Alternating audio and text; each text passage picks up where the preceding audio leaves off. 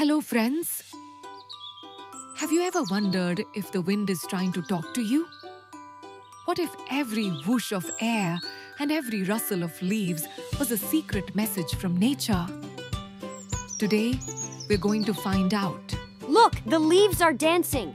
Is the wind trying to say something? Maybe it is. But how does the wind even move? Great question. The wind is moving air. It happens when the sun heats the earth. Some places get hot, some stay cool, and air rushes around to balance it. That rushing air, that's the wind. So the wind is like air going on a trip? Exactly.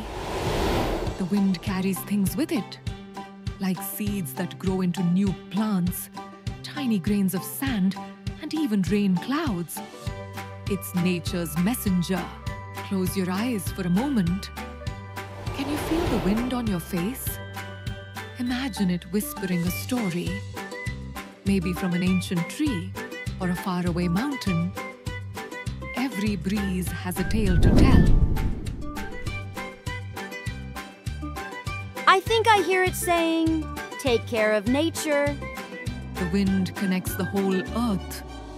Oceans, forests, deserts, and even you. It reminds us that everything is linked together. So the wind is not just airs, it's a helper, a traveler, and a storyteller.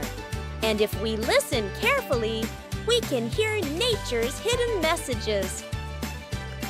That's the secret of the whispering winds. Science and magic are all around us, waiting for you to explore. See you next time, adventurers.